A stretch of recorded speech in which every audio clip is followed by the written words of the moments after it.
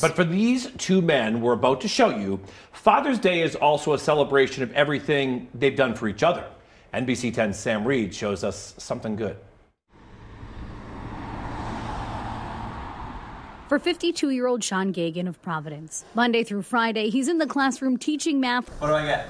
To dozens of kids at the Paul Cuffey School. The job's different every day. The father of two considers these kids his own. Go ahead, Sophia. Tell me what happens if I cross multiply. And he's been at it for 24 years. I hear back from old students. They'll tell me sometimes like, oh, you know, you made an impact on me. And that's like a really gratifying thing to hear. For as long as he can remember, Sean has always been a problem solver. And that's where Derek Robinson comes into the equation. Whenever I tell someone this story, they immediately are just like, oh, there are good people or there are good things happening in the world. Derek works as a physician's assistant, and he has been for the last 18 years. And while he helps people with their health now, in the early 2000s, he learned his wasn't the best. While in his 20s, he was diagnosed with kidney disease, which eventually led to kidney failure. I just didn't think I was going to get a donor, so I said, you know, I'm just going to do dialysis. So I had an AV fistula put in my arm. Derek fell very ill, but daily he would drop off his daughter at school. Sean and Derek's daughters were friends, and though they really weren't, they would occasionally carpool in Providence. I didn't go to a lot of school events, and people found out that I was sick, and the word got to Sean. I never thought twice about it. I really didn't. A phone conversation amongst the men was actually unbelievable for Derek. I just didn't believe that someone who wasn't a blood relative or a close friend would even consider donating to someone. And it was like a really heavy conversation because I think accepting generosity sometimes can be a very difficult thing to do.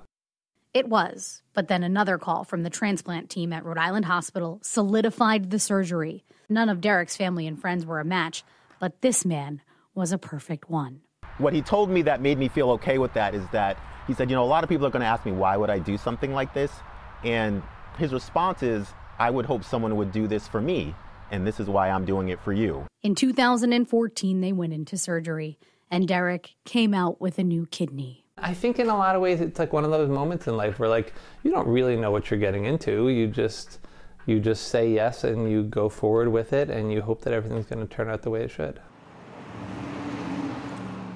Fortunately for them, it has. What's up, big man? How you been?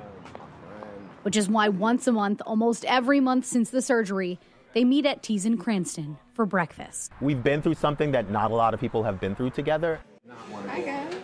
There have been dozens of delicious meals shared over a cup of coffee and catch-up conversations. But it really has changed into like a really profound friendship. For these dads, this Father's Day marks a big anniversary. I can't believe it's been 10 years. The pair plan to celebrate all they've overcome and the beautiful bond that's been built as a result. He is my brother. I mean, he donated a life-saving organ to me. And on the day that honors men who mean the world to their kids, Derek is happy and healthy and around to celebrate both things, all thanks to Sean's selfless gift that's kept on giving. It was great, thank you. Someday, inevitably, it'll probably start to fail, and that'll be really sad. You know, and then hopefully there'll be good options available. I really hope it lasts forever, though. Showing you something good. I'm Sam Reed. Wow, just incredible. You know, like every time we hear a story about someone donating a kidney, it's so moving. But then to see the beautiful friendship that's blossomed between the two of them, what an amazing story. Yeah, and you know, if you're as an adult, you know, it's really difficult to meet somebody sometimes who becomes a really good friend, right? And the fact that they have that in connection. And I love how they get together every month because it's hard to get together every month, but when you have good friends, you really have to make the effort. And obviously there's a big connection there. So, wow, that's a great story. Thank you for sharing with us, guys. And Sam. All right, coming up next at 6 o'clock, the I-Team has